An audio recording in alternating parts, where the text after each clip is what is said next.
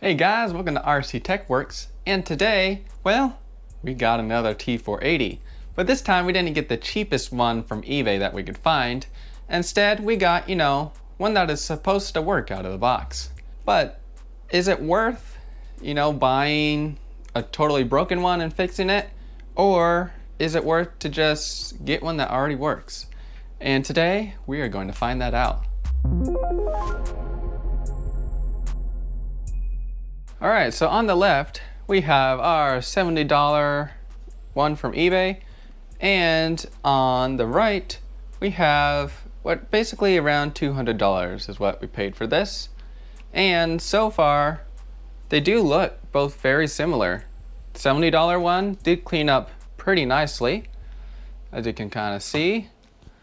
Both the lids look very similar. Really, the only difference is you can see is the height, because this one has the extended battery, which is amazing. It gets such good battery life. But of course, if you guys watched our first video, we did have to replace the keyboard with a aftermarket one, and it just does not compete with the OEM one that this one has, because this keyboard actually still works, which is fantastic, whereas this one we had to replace.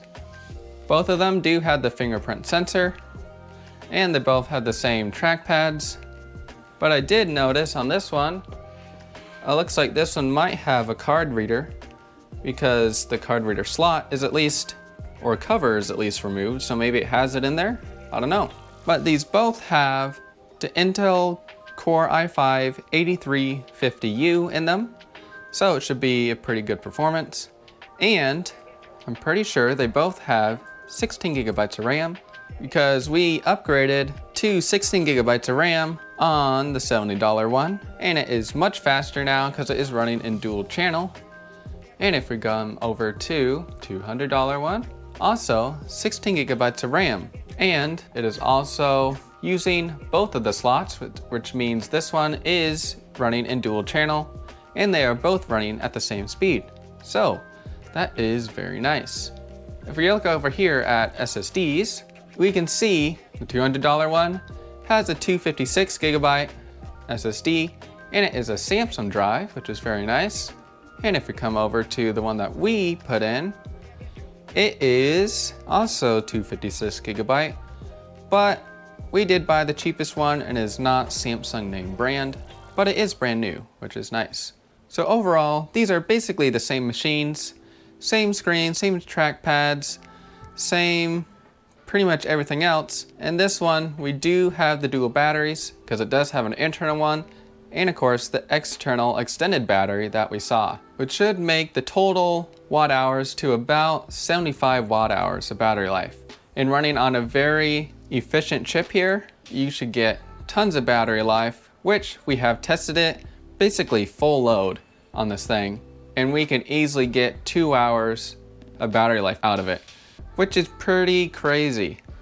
On this one, since the internal battery is the only one that is in here, and it is the original, which means that it is degraded quite a bit, so we do not get as good a battery life on the $70 one. So that is a win for this one. But of course, if you buy a $200 T480 on eBay, you might not get that extended battery. All right, now let's talk about some issues. Of course, this one had a lot of issues with the broken keyboard. It needed an SSD for storage, and it needed to be cleaned out because it was absolutely disgusting. Whereas this one should just be all working. But I did notice something. If we go here to check the batteries, you can see here, battery 1 says 0%. In other words, battery 1 is not detected, and it is using battery 2 right now. So I wanted to do some looking to see if the internal battery is actually in here. And if it is, why is it not detecting it? Which it should be, because we have tested it by removing the external one, and it still runs. So battery 1 is there, but for some reason it's not detecting it. So maybe during shipping, the battery cable maybe came a little bit loose and it's unable to sense that it is there. Hopefully that's the case, let's open this thing up, give it a good clean, and look over to see if there are any future problems that are going to be with this, rather with this.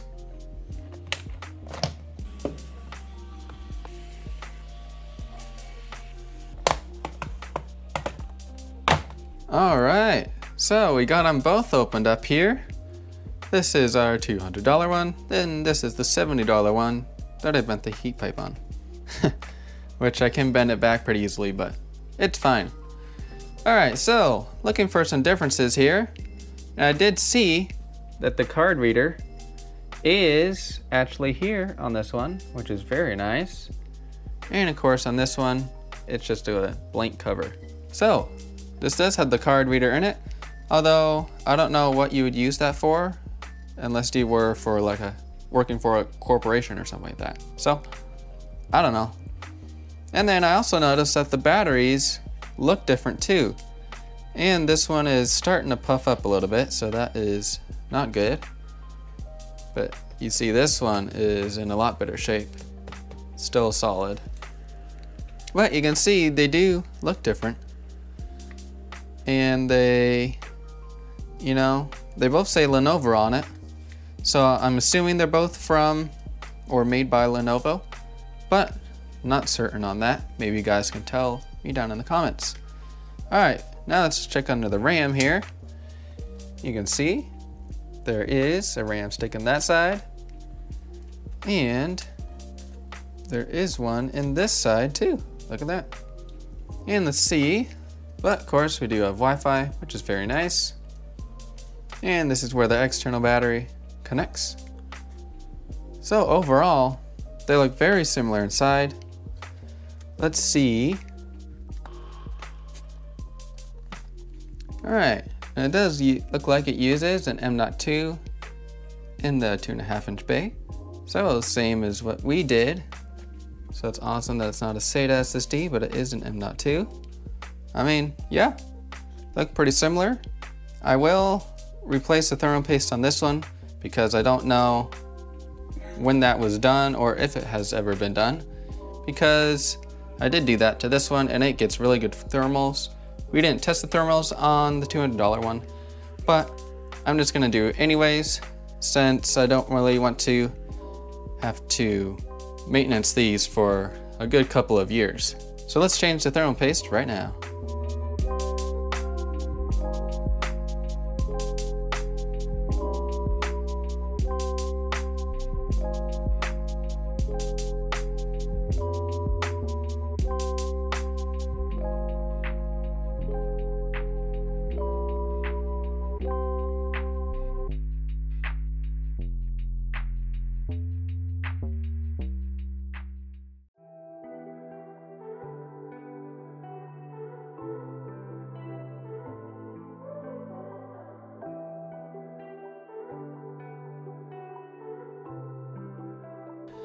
All right, so I'm thinking that this battery is bad, which is why it's not being detected, and it is a bit puffed up, so it probably does need to be replaced. But for now, I am just gonna unplug it and see if that will get rid of the error messages that always pops up, because we do have the external one, and this laptop will mostly be plugged in for its life. All right, let's put the cover back on and screw it all back down. Again, I love the captain screws that they use in the bottom cover so they don't fall out, which is very nice.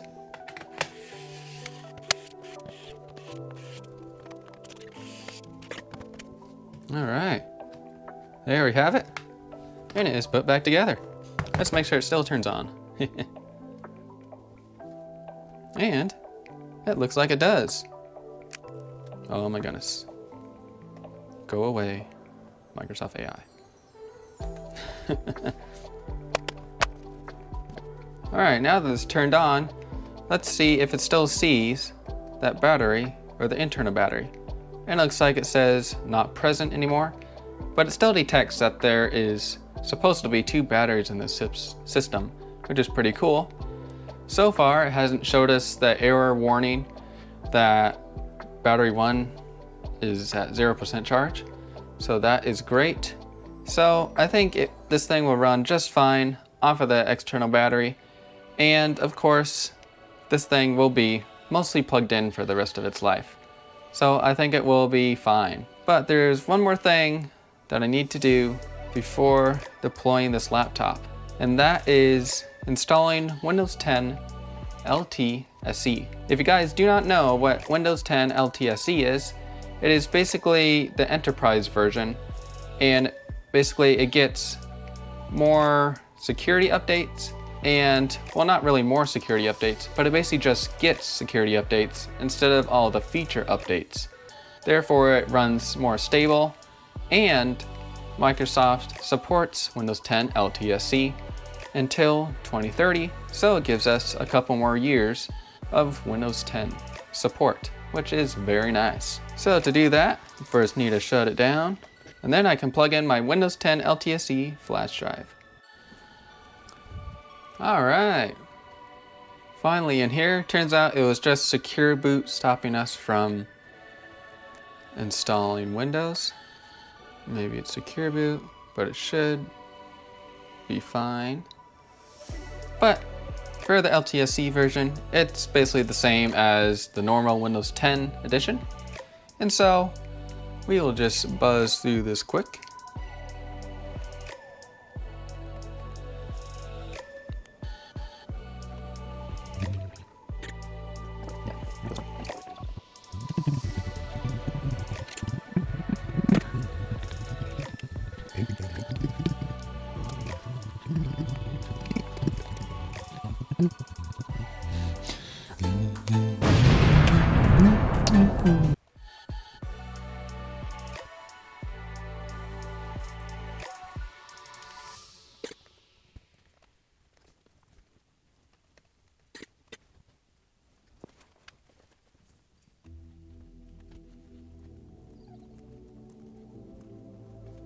Hey, check it out. We are in.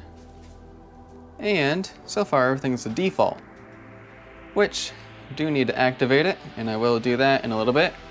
And one thing that you guys need to know about Windows 10 LTSC is that if you do not activate it, it will turn off the computer every hour. As in, if it's been running for an hour, it will shut off. So you need to make sure that you activate it. But it's not that expensive at all. If you go to websites like WhoKey and some other like Windows activation sites, you can buy a license key for Windows 10 LTSC for like 20 bucks or something. So honestly, it is not that expensive to run this version. And some say it is cheaper than paying Microsoft to get an additional year on Windows 10. So it is pretty good, but I will say it is also based on Windows 10 from 2021. And so some software doesn't like that and says that you need to update your Windows version to like 22H2, because this is technically 21H2. So just to let you guys know that you might run into some compatibility issues, but for us, it will work great. And it is just the bare bones. I mean, look at that. And guys, look at this. You see this? Microsoft Edge. Right click. Uninstall. And there it is. Edge is no longer installed. Pretty cool, right? So that's one of the perks of the enterprise version, is that they let you uninstall basically whatever you want to. So there you have it.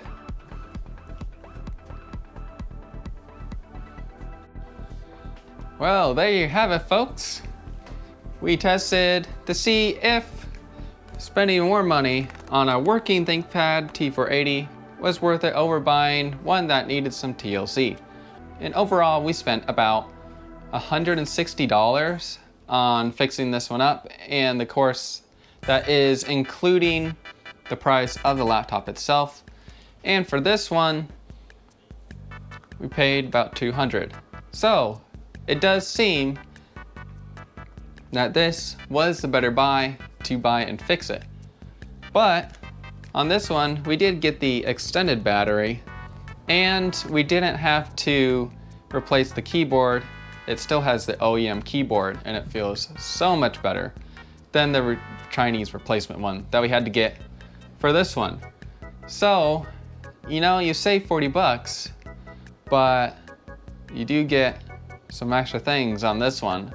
So honestly, I think the value is about the same, but of course we did get a pretty good deal on this one. Usually a laptop that we got like this goes for around $100. And by the time we did all those upgrades and things, you're honestly not saving a lot. So you could buy a T480 that needs some work, or you can spend a bit more money up front and get one that's already working. It seems to not really matter. Not one or the other is a better buy, I guess you could say. So that about wraps up this video. And we are honestly loving these laptops, hence why we got another one, and might even get more in the future. I don't know. But stay tuned for the next episode, and I'll see you guys later. Bye. I would wave at you guys, but my hands are full.